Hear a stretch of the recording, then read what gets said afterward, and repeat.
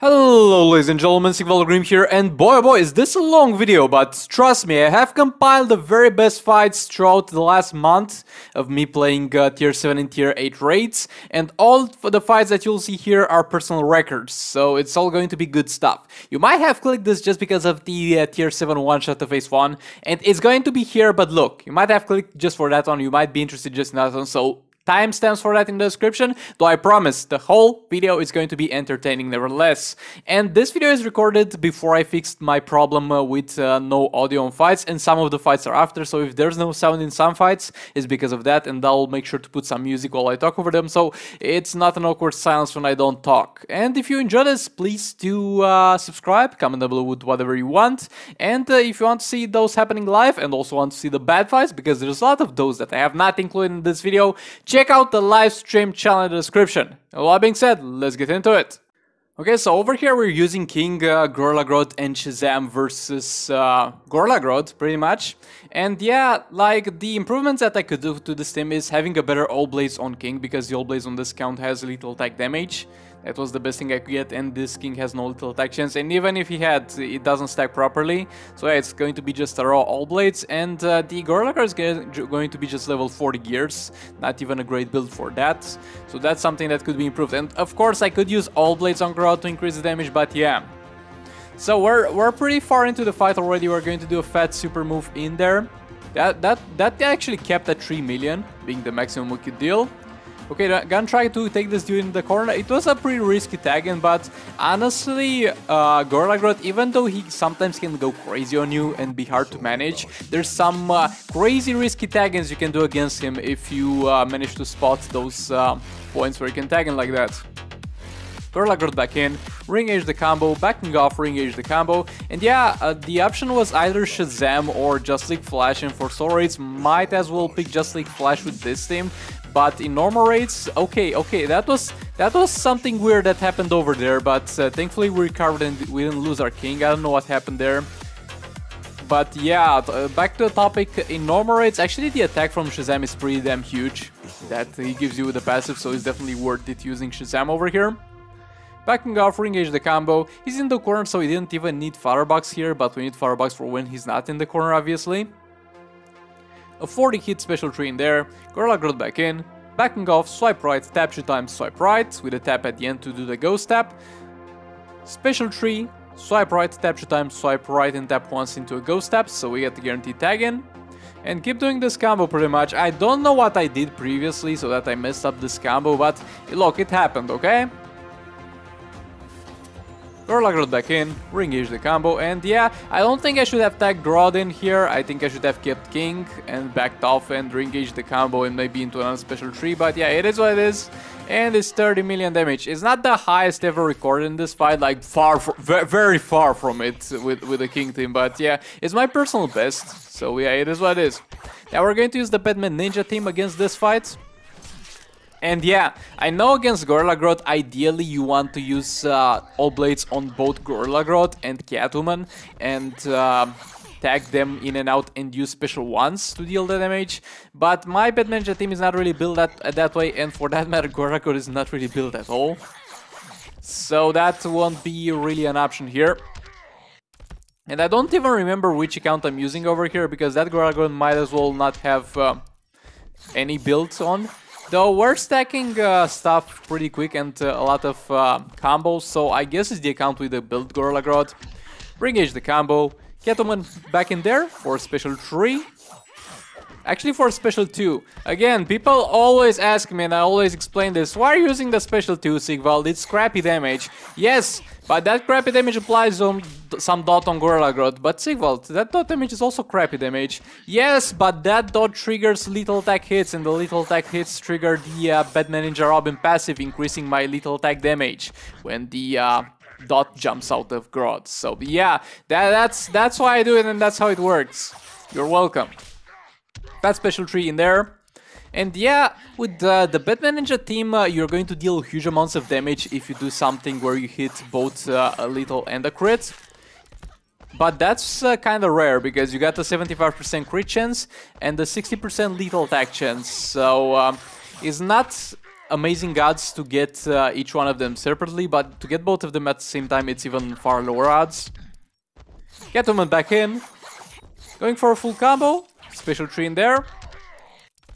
Like, what I want to try over here against this dude in future fights, since he is combo interruptible, even though you have to do it perfectly, is to tag in Catwoman straight into a special tree, then combo interrupt him and do some combo in tagging Rod. Because, look, if we do that, we're going to do the combo anyways, but after the special tree, so it's going to count for the next special tree, so you pretty much deal the same amount of combo and basic attacks. But using special tree upon tagging rather than after I have finished the combo means that we do stand a pretty good chance to do that on 4 tab stacks, which will be ideal.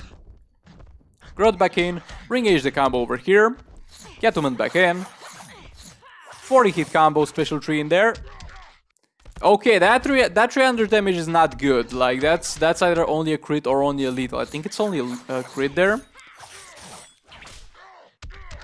Okay, 1 million damage on a special tree, that's what we want to ideally see. But now look back on the fight and tell me how often did we deal 1 million damage on the last hit of the special tree. That's the ideal amount of damage. Now go back and let me know how much often that happens, because not very often. But yeah, this is the fight, and again, it's not even comparable to other people's performances over here, but 26 million, it's okay for my Catwoman and the state that they're in. So we're going to use Silver Banshee over here. Special 2 in there to start things off. Reverse slash in. Backing off, and yeah, like over here I was switching between tier 7 and tier 8 Dr. Fates, and in tier 7 Dr. Fate is very different, he's going crazy on you. So over here I was like, why is he so chill? And that's what made me lose some damage, because I was playing a little bit too careful.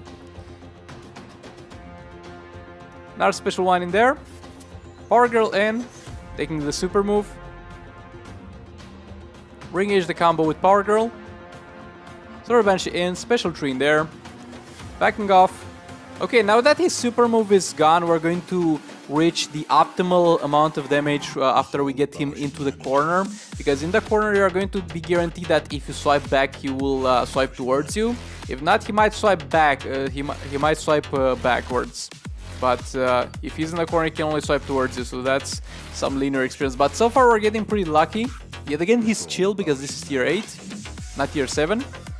And yeah, over here, as long as I do perfect gameplay, the only thing that we rely on is the crit luck, which so far is not great.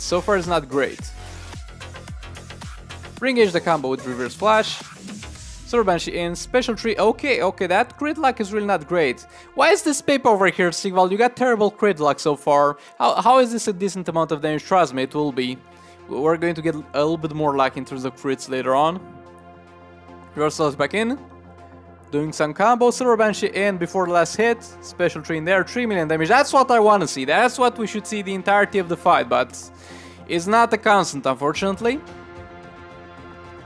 Okay, another 3 million. We're kind of getting back that crit luck that we missed at the start. Kind of evening the odds. Another crit, 3 million. I love to see that, you love to see that. That's the good stuff to deal with Silver Banshee. Reverse slash back in, Silver Banshee. Another 3 million, let's go.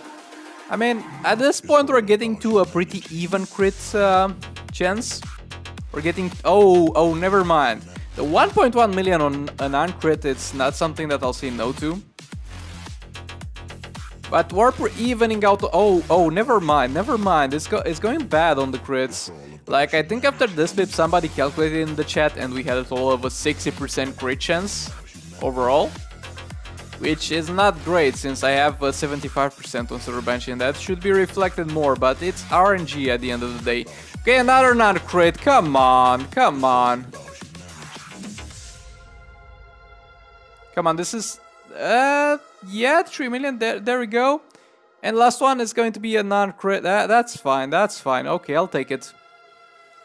And the total amount of damage for this one is going to be... Look, we're waiting a bit over here because at this point on last stream I was asking the chat, let me know how much damage you think this was, and I was like not pressing it for them to have time to let me know how much damage they think I dealt. And I was thinking about cropping the video, then you might be like, oh, you just stick another person's or another pip damage in there, but nah, I didn't cut it. 38 million damage. And with the amount of crits that we got, that's actually really not bad. That's really good with the amount of crits that we got. I'm very happy with that one.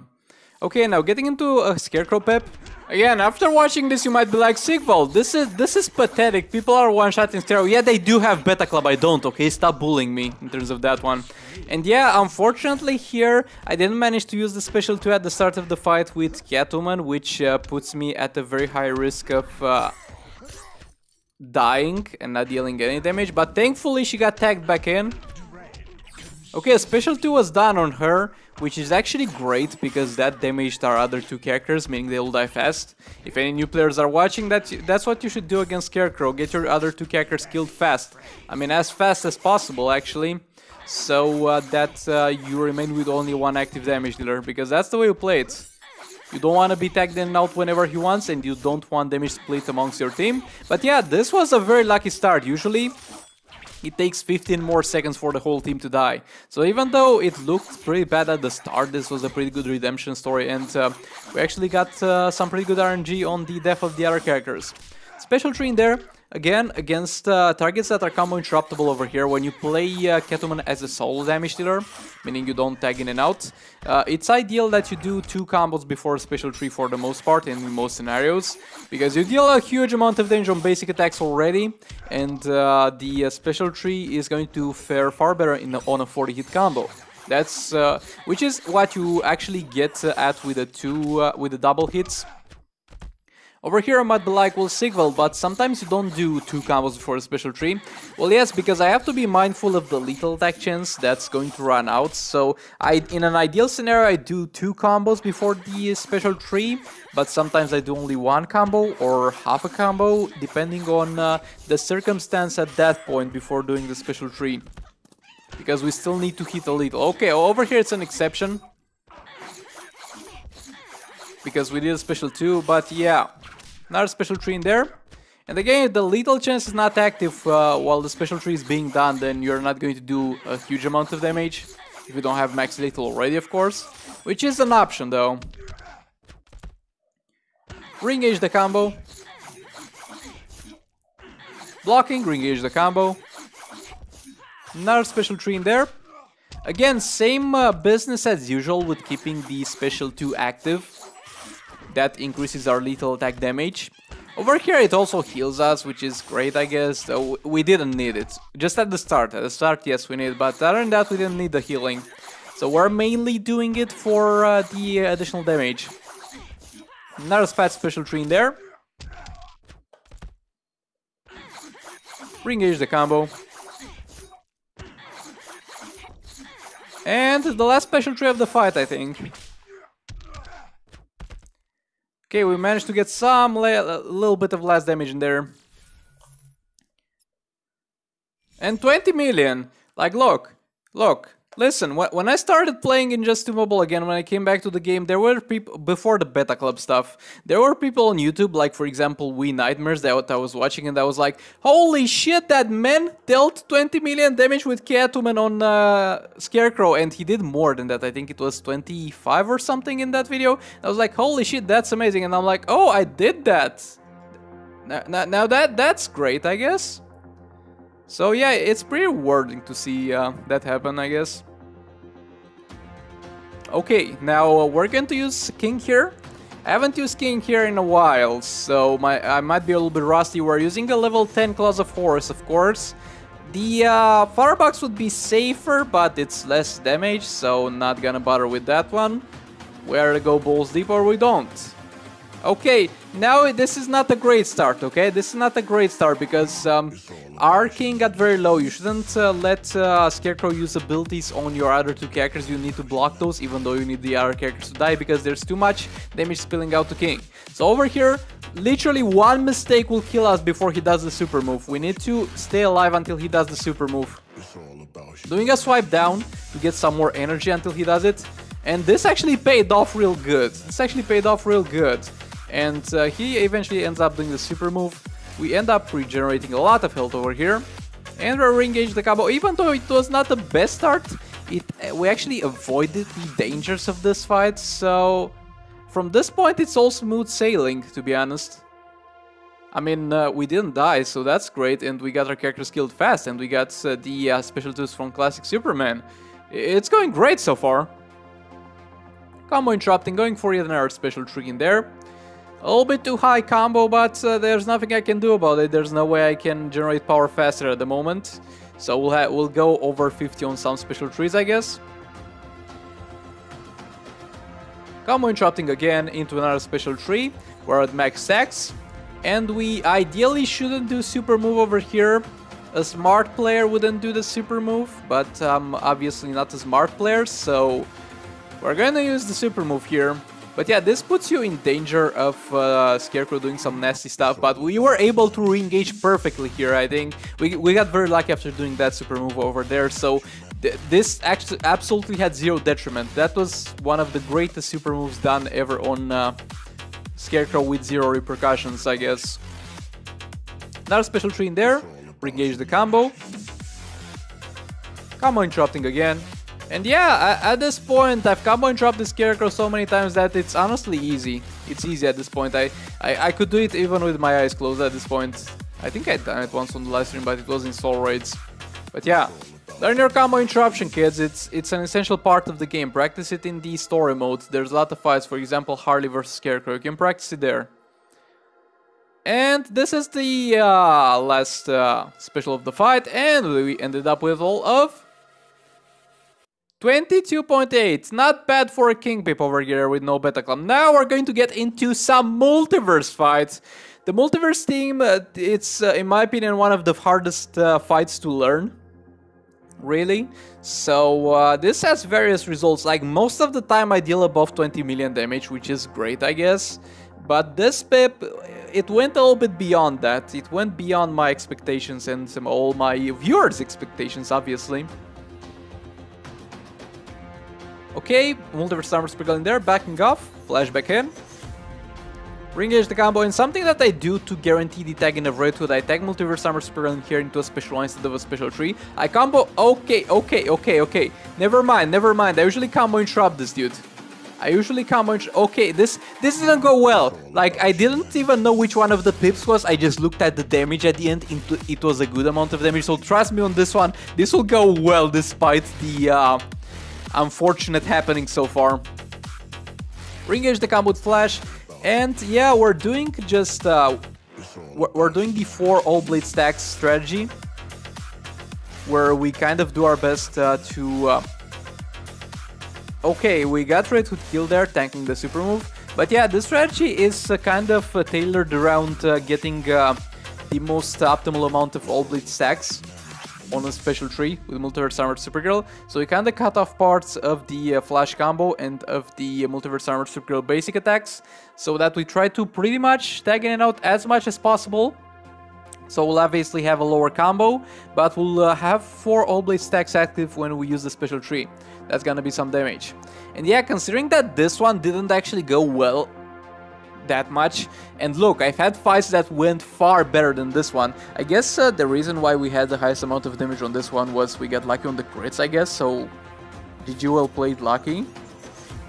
Special one in there, flashback in, re-engage the combo. Combo interrupting, and from this point, I mean, from some time ago, I think it should go smooth, we should have perfect gameplay, because I really got this part of the fight.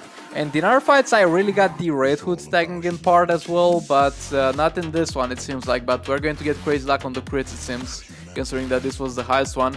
Multiverse Armor Spell in, straight into a special tree, backing off, re-engage the combo, special one in there. There we go, perfect, smooth. Okay, this happens, it's okay. That's why you got the flash passive in there, to help you out with that one. Backing off, re-engage the combo with flash, combo interrupting again. Multiverse Armor Spill in, fat special tree in there, 1.3 minutes, that's what I want to see. That's what I want to see on every single special tree. Straight into a special tree, backing off, re-engage the combo, special one in there. Flashing, please, come on, there we go, straight into a combo. Like, you get the guaranteed combo on Captain Cold when you tag in after special 3, but when he's tagging after special 1, there's no guarantee.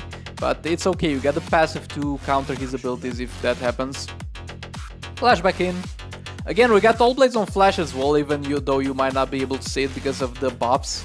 So we got All Blades on Flash as well to increase his damage, because he's tanky enough already, and he's not taking much damage throughout the course of this fight. And his damage on basic attacks deals some significant amount of damage. Like, he's not built as the best Flash in the world in terms of dealing damage, but it is what it is. And we ended up with a total of 26 million damage. Yeah, this didn't go very well, but honestly, I got very lucky on the crits. I had fights that went far better, but the crits were not there. Okay, so we're going to play tier 7 Brainiac over here. And we're gonna try to one-shot it. I mean, one-shotting him is really no problem in tier 7. One-shotting this dude is absolutely no problem. I can do that. The only problem is that my Last Have a Joker dies before I get going with the combo with Poison Ivy. Like, after I get that going, there's nothing that can prevent me from one-shotting him. But until then, nah. We die a lot. Okay, re-engage the combo over here with Last Have a Joker. Poison Ivy in instead of Brainiac. At this point, you should kill Brainiac, but I'm playing it safe because I don't want my Last Have a Joker to die, because it happens a lot. Okay, Brainiac in. Gonna take a fat special 2 to the face. And yeah, from this point it should be all smooth sailing, I guess. Ivy in.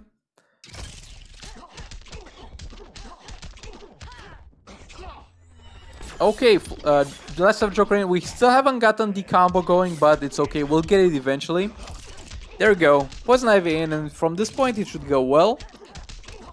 Mid combo tag in. Last Have a Joker into special 2 in there. Re-engage the combo. And again, my Last Have a Joker is not really built, like almost not built that much. I wouldn't say not built that, but not built that much. So even if I had perfect gameplay, I could not. I simply wouldn't have enough damage to one-shot tier 8. But tier 7 is fair game, my dude. Tier 7 is fair game indeed. Fast special 2 in there, re-engage the combo. Poison Ivy back in. Backing off. He does a ranged attack, which is kind of weird, but yeah, special 2 in there. Re-engage the combo. Another special 2 in there. Re-engage the combo. Poison Ivy in. A few taps. Backing off while blocking. Re-engage the combo. Mid combo tag in. Fat special 2 in there. Going back in. Into another special 2. Going back in again. And yeah, we are going to one-shot with quite a lot of time left, actually. But again, if this was tier 8, that time wouldn't have been enough to one-shot him. And we would have dealt significantly lower damage because he has more armor in tier 8. And my Last Have a Joker, unfortunately, does not have armor pierce on basic attacks. But there's other things I need to do right now with my credits. Okay, so over here, I get so excited that I forget we're in tier... in phase 2, so my specials can be disabled. So over there, I try to do a special 2. And that was luck, obviously, so we died. But that's fine, that's fine. We one-shotted phase 1 in tier 7, ladies and gentlemen. I think this is my biggest accomplishment. This is the biggest accomplishment of my life. Maybe except for getting a girlfriend, but yeah. That's great. That's quite a fulfilling experience. And over here, we're just going to fool around with Brainiac over here for a little bit. And kind of try to do some combo interruption, test something out. Like, I don't care at this point. Look, we one-shotted a dude. I don't care.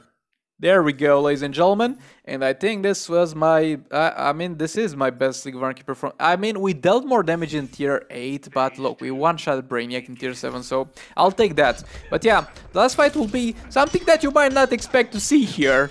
Phase 2 is not something that's usually entertaining. Phase 2 is something that you sometimes have to do because your league tells you to and you hate them for it, but somebody has to do it. But this one went pretty well. I fought phase 2 so many times, like I got 2 accounts and one of them is going to go on phase 2 duty regardless of the raid. So I'm playing every single raid, I'm playing King in phase 2. So I'd say I've become an expert of playing King in phase 2. I'd say I can read Brainiac. I can tell if Brainiac can do a special 2 before, can do any specials before he's gonna do them. And I can re-engage the combo if not with Firebox. And I think Firebox is hands down the best artifact for tier 2 because it's going to allow you a lot of mobility. and get you out of lots of situations. So yeah, we got the ideal situation. Like, look, with this strategy you can get your special tree locked, which is obviously not ideal, and it happens sometimes, but the risks of the job, I guess. But over here it didn't get locked, so it's the best outcome. Re-engage the combo. And yeah, we're playing it a little bit risky, like I could back off a lot more and only re-engage the combo if I felt safe, which is what we're going to do here actually. For a while. Until you get some more health. But sometimes you can just back off and take it, because Firebug is going to regenerate a lot of health for you. Re-engage the combo again. My man seems to be building towards the super move, which is fine. I don't mind it that much. Re-engage the combo, and we're going to go into a special 2 before he does a super move, because that's too much energy for our health. We're going to be fine with less health. And yeah, to my surprise, we didn't die. Usually I die to that.